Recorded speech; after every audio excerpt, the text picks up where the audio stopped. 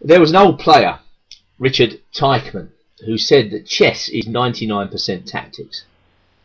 And the debate has continued to the present day as to whether this statement is correct. But there's no doubt about it.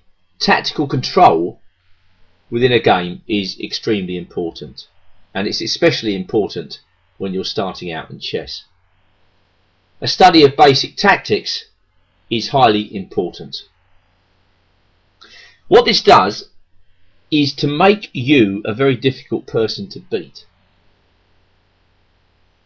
You've often heard of the boxing match where the loser says, "I couldn't lay a finger on the champion." And the reason he can't lay a finger on the champion is simple. The champion has seen all his moves coming before he even thinks about executing them. That's what's known in the trade as tactical control. So study of tactics doesn't necessarily mean you're going to be able to let loose these tactics in a game: the fork, the pin, the skewer, the discovered attack, the decoy, all manner of tactical ideas. But what it will mean is that it gives you control of the game. And control of the game is what strong players like, because it gives them the opportunity to execute their plans. Now let me give you an example now of what tactical control is all about. Again, I'm going to use one of my own games. It comes from a tournament played in England back in 1984, and playing white is the international master from India, Ravi Kumar. The opening is known as the Nimzo Indian defence, and it's characterised by the pinning move Bishop b4. This is a very good opening to play for any level of player, although it's quite a sophisticated opening. By pinning the knight, black controls the e4 square, and he makes it very, very difficult for white to play the move e4. After all, that's the move white wants to make in this position if he can, which will grab the centre. So bishop b4 pins the knight and controls the centre because of the pin. Ravi Kumar's next couple of moves are fairly standard. Whilst black castles, white brings his bishop out to d3, perhaps renewing the threat of e4. So this is why black plays d5. So I was pleased with this move. It's another standard move in this position. Black takes the centre. He controls the position tactically by stopping white from breaking free with the move e4, and it's a very constructive move. White is getting sick and tired of the pin, and he plays a3, and black is happy to just take the knight on c3 and play pawn up to c5 because it doesn't waste any time. And again, black is looking just as much as white is really to challenge for the centre of the board in the opening. Well, now we get a rather confusing position, but the more you think about it, the more really the tactics are under control from black's point of view. White took on d5, and that's a good move because it gets rid of the double pawns. And black was happy to take back with the pawn. You'll note that white is being allowed to play pawn takes pawn, but that really is a very bad move. White gains a pawn temporarily, but just look at his pawn structure. I'll be talking a little bit about pawn structure in the intermediate DVD, the second DVD in this series. But we call this type of pawn on a3 isolated pawn, and we call these pawns on c3 and c5 doubled isolated pawns. Basically, they're very bad. So black could easily regain his pawn here with a simple move like queen a5. I mean, black probably has other moves in this position, but that's simple enough. And black, in view of the double attack on c5 and c3, gets his pawn back with the better game. He's got more pieces developed. He's got pressure on the weak white pawns. So going back to the game, Ravi Kumar just develops his knight with knight e2. And black, well, black's got a small catching up session to do with development on the queen side. So b6 was played. Castles by white, knight c6, knight g3, and now I put my knight on a5, and white decided to play f3. Rook e8. Right, so what are the respective plans in this position?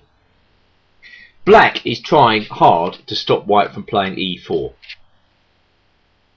As I said in the opening phase of the game, you know, white was trying to get this move in. Well, we've reached the early middle game, and white is still trying to get the move e4 in. It looks as though white can play that move, but black is keeping the position under tactical control. Because if white plays e4 in this position, black would take on d4, and then he'd take on e4, with a sudden attack on the pawn at d4. White doesn't really want to give up his light square bishop in this position, but he would probably have to in order to save that pawn on d4. Anyway, black plays knight takes bishop with a very comfortable game. So going back to rook e8, I was happy that for the time being I had stopped white from executing his plan, and Ravi decided to play rook a2. This looks a very strange move, but white's plan is to introduce the rook into the game, maybe on e2, and then again to go through with his plan of e4. Possibly after rook e2, white would need to play bishop b2 first in order to keep the pawn on d4 protected. But rook a2 is a good move. Now I took on d4. Well, again, a tactical move, because if black is trying to stop white from playing e4, this is a very good move. White certainly doesn't want to take back with the e pawn in this position, because it would mean he can't get the move e4 in. So Ravi takes back with the c pawn. And now comes another very good tactical manoeuvre. Knight to b7, rook e1, bishop e6. Again, a good move, preventing white from playing e4, because if he goes e4, we take that pawn, and suddenly there's a discovered attack on the rook. So after bishop e6, white played rook f2. Black played rook to c8. There is still difficulty for white in playing that move e4, because once again this pawn will be attacked. So white goes bishop b1, and now black plays knight to d6. So we're reaching really the critical position of the game. It's still very, very difficult for white to play this move e4 easily, and if he doesn't get e4 in, his position is not easy to play, because he can't get this bishop on c1 into the game. Basically the move e4 liberates that bishop and makes it easier for white to handle the position. But black is controlling the game using tactical ideas to help him. Anyway, Ravi played queen to d3. Now the name for this setup is a battery.